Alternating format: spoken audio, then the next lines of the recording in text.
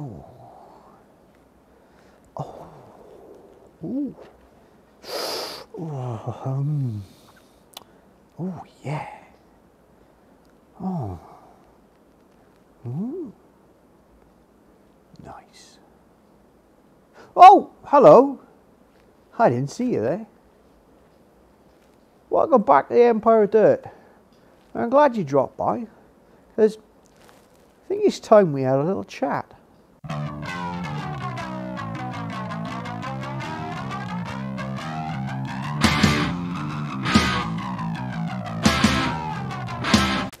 You made it back after the introduction. Awesome. Okay, just so you know, no one's in trouble. We just need to have a little chat. So, I've had a bit of an epiphany, and I think it's important that I share with everyone where we're going with all of this. I've been putting out videos once a week since roughly April last year. It's over 70 videos. Those videos, I think they average around about 15 minutes in runtime. Some are a little shorter, some are quite a bit longer. And yeah, so there is quite a bit of footage of watching me hit my finger with a hammer and say, it's all right there. All of those videos, and anyone who does any YouTubing and does it to a certain, you know, will be able to tell you that it does take quite a bit of time and effort in respect to the filming, the planning, the filming, the production, all of that. It does take time. And I would surmise that to produce a 15-minute video, you're looking at 6 to 8 hours of footage. You're looking at 4 to 6 hours of editing and production and sorting stuff out. So anywhere between 10 and 15 hours have to go into producing 15 minutes of watchable, reasonable, entertainable footage. That's quite a lot of commitment and resource that you've got to put into this. Now, that isn't so much of a problem as long as there is a good reason and it's worth it. And I'm not talking about financial sort of, you know, because that's not what this is about. Does it look like it's about financial, you know? Oh, that reminds me, a word from our sponsors. No, can't do it. Anyway, what this is about is it's about me being able to, I do this because I think that people, A, might find it useful, B, might find it entertaining, and that's me giving something back into whatever that is out there. You should be getting something out of it. That's how, you know, there's a thing here. It should be, you know. The epiphany came with the last video I did, which was the classic motorcycle disaster, whatever, I can't even remember the title of it. It might not have been the last video that you saw, but it was the last one I filmed. Anyway, that basically saw me doing a load of work on the Armstrong to get it ready for a 500-mile round trip. And what I ended up doing was nearly destroying the engine because I made a mistake. End of. I made a mistake. Now, I've analysed that, I've had a good think about it, and the mistake is a mistake that anyone could have made. But I've got to look at it and say, why did I make that mistake? And the bottom line is because I really wasn't concentrating on what I was doing. I was filming it, and as anyone who does any of this will tell you, the resource, the time, all of those things, it all plays a part.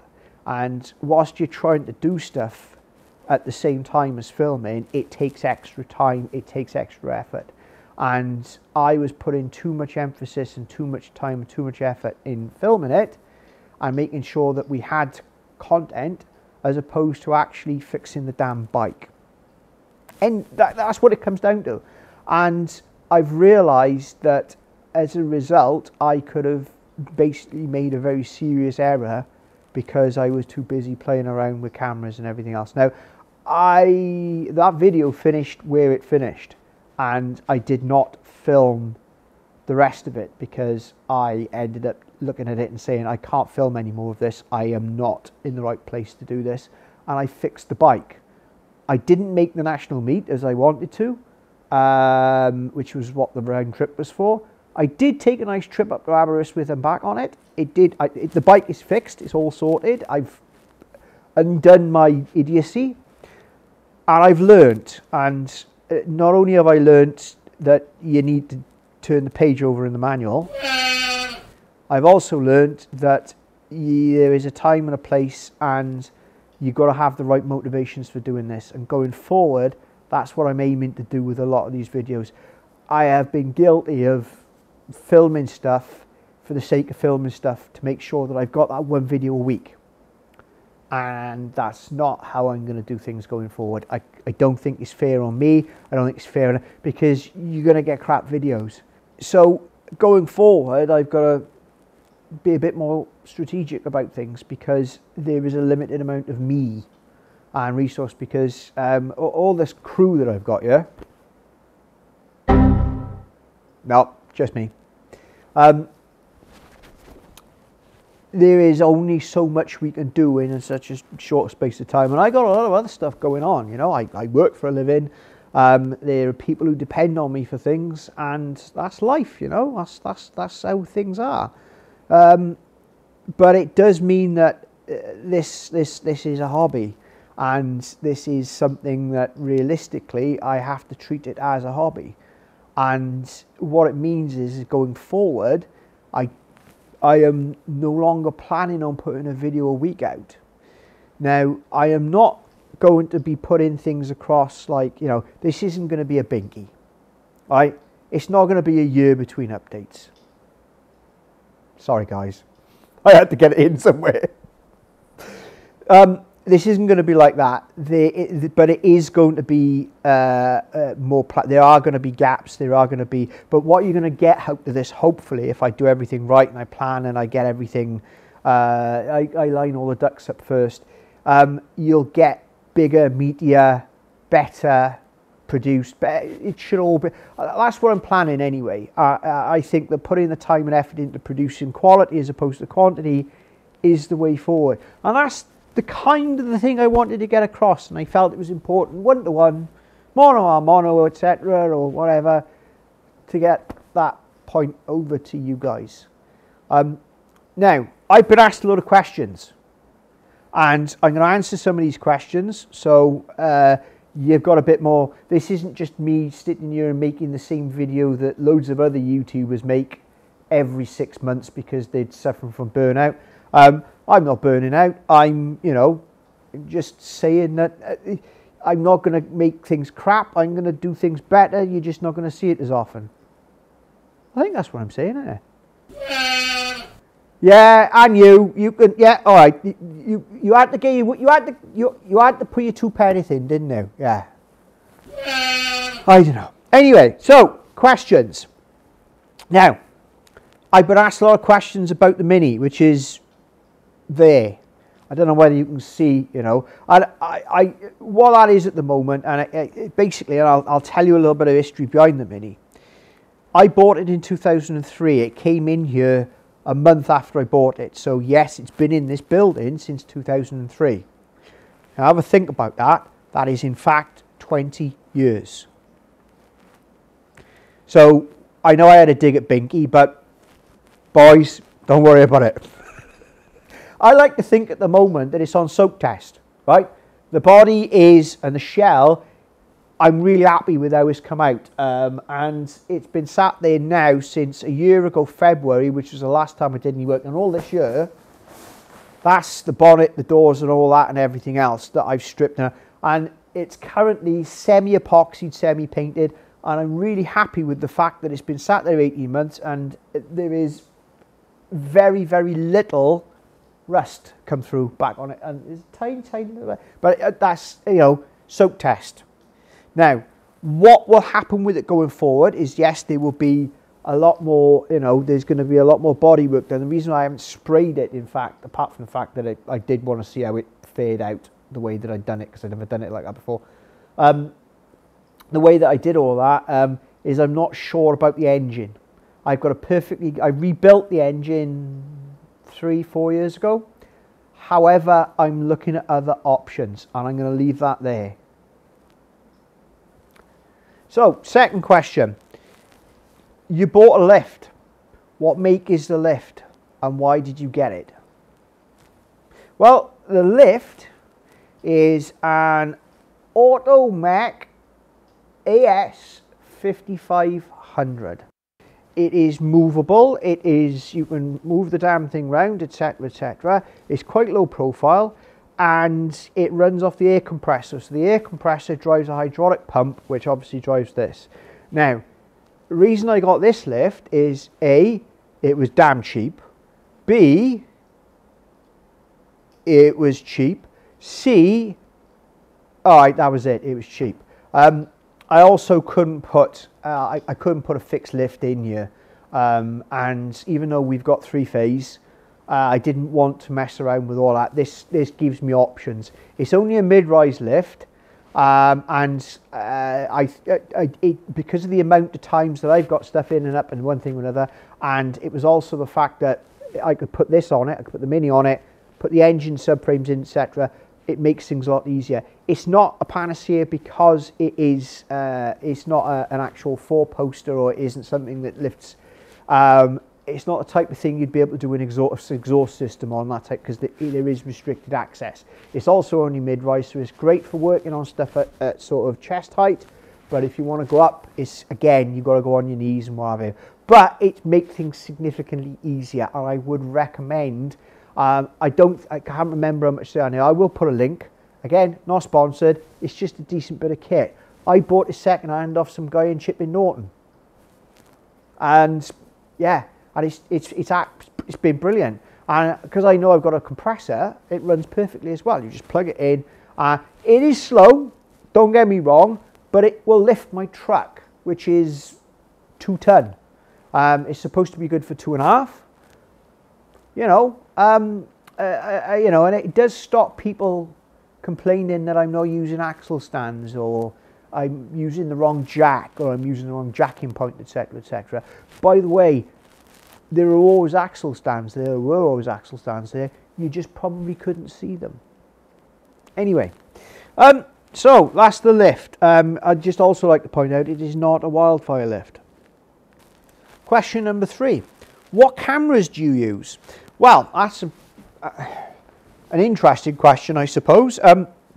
Cameras I use are not the cameras I want to use, put it that way. However, you got what you got. I'm currently using, that's a Sony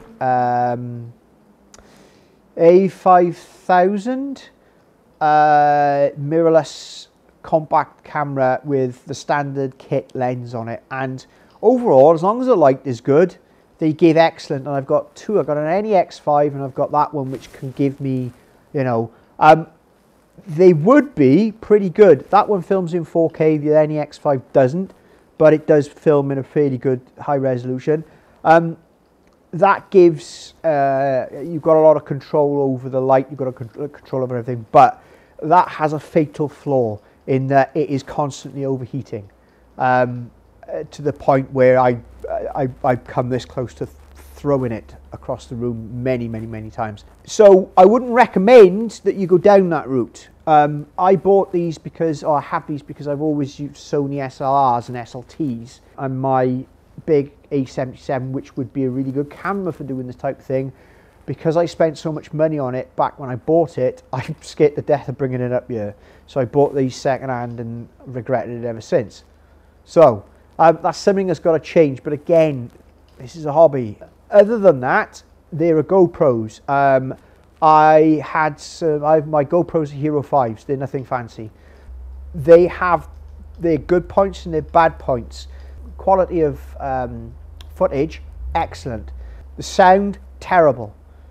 Same with the sound off that camera as well, which is why we use which is why we use these. Would I use something different? I'd probably look at some of the newer solutions like that Insta Mini thing, 360, what have you. But again, you've got what you've got. I bought them a number of years ago now. It's a 5, for God's sake. It's ancient. And it does do 4K after you hack the software and do something else to it. But I've been happy with that. Not planning to change that anytime soon, because that's, again, what we've got. The other thing I do a lot of is my Poco phone, which is, again, 4 or 5 years old, but it films in 4K. And you can get away with doing a bit, you know, I've got to get a DJI gimbal, which stabilizes it out a bit, which you'll see me shouting at the damn thing because it does occasionally. But again, that's all it is. So we've got a mobile phone, 2 ancient GoPros, and 2 really bad Sony cameras. It's up to you whether you think it's any good. Well, that's what I got, that's what I use. I'm not planning on changing anything, although if that thing sets itself down again, we're going to have words. Question 4. When did you last cut your hair, and what shampoo and conditioner do you use? Okay, I'll bite. It was November 2019. It was the November before the first COVID lockdown. I decided that because we couldn't get a haircut, I'd always wanted to grow it longer. And I did, and to be honest with you, it's just stayed with me. Being of the age that I am, I'm desperately trying to hold on to what hair I've got left. And I think that it's more a midlife haircut crisis kind of thing than anything else. But, you know, I might change my mind one morning. I might get up and say, bugger it, and shave it all off. Who knows? In terms of shampoo and conditioner, I use that German caffeine shampoo, the Alpecin. I don't know. It's the one that comes in. It's blue. I also got the tuning one that does put a bit of colour back in because, yeah. I do oil as well, especially with the beard. You've got to oil the beard because otherwise the beard goes all sort of, you know. And I do trim, you know. Conditioner. No. EP80. That's what I usually use on it. Question number 5. What is next? Now, I have a number of very large projects coming up. There's a lot of things happening, and it's good that, like I said, I'm going to be focusing on quality going forward. There's a few things that have got to be done that have to be done first, and I will be filming them because I think that they're important. The first thing that's got to happen in the immediate future is that thing over there. That is a Seabora Tigstar 16p. I need to teach myself how to TIG weld, and there's a reason for me doing the TIG welding. That's because I need to do some pipe work, but that's something that's in the future. I've been told that this TIG welder here is mostly working. So I am going to start putting this thing back together. I got to get a bottle of argon. I got to get some fillers. Because I want to do aluminium and I want to do stainless. And we're going to have a crack at TIG welding. I think I know that the fan's broken in it, but so yeah, that's probably going to be the next sort of thing that I do here, is to get that working, and I think that that's actually going to be pretty cool to do, and I'm looking forward to doing that because I've always wanted to TIG weld. I just realised I don't know where the foot switch is for it. So, in conclusion, what you've got to take from this this little aside, this little tete-a-tete, is that going forward, we're not going to be making a video a week, or so every Sunday night there won't necessarily be something coming out. I'm hoping that what that means is I can focus a bit more on making it better in terms of production, in terms of planning, and make sure that it's more, that it's worth something for myself and for everyone else that watches it. It's got to be for myself. It's got to be worth more for myself. I have to get something out of it myself, and make sure that I'm learning something and make sure that I'm taking myself forward, and hopefully sharing that with you guys is going to be a better experience for you as well. That's kind of what I'm hoping for. So as it's really late now, I need to go put another log on the fire, and they're all out there, so I need to go and chop that up and stick it. Whilst I've got you here, right, if you're not already subscribed, and I know that 95% of you who watch these videos are not subscribed. I know, mind blown, eh? I don't get it either, you know, but that's what the YouTubey thing says to me, is that only 95%, only 5%, I should say, of you who watch these are actually subscribed. So, you know, do us a favour, click the button, because then you can find out when I do it. It's going to be more important now because it's not going to be every week. So if you click the button, you'll know when I'm doing stuff. Yeah, that makes sense. So yeah, that, you know, subscribe, tell your friends, you know, that type of thing. Leave a like. If you've got any comments or any questions or anything else, stick them in the thing down there, because, you know, then I haven't got to stick stuff on paper. This, you know. Anyway, I'm going to get back to my light reading now and crack on with things. You stay safe and have a nice day. It's alright, that.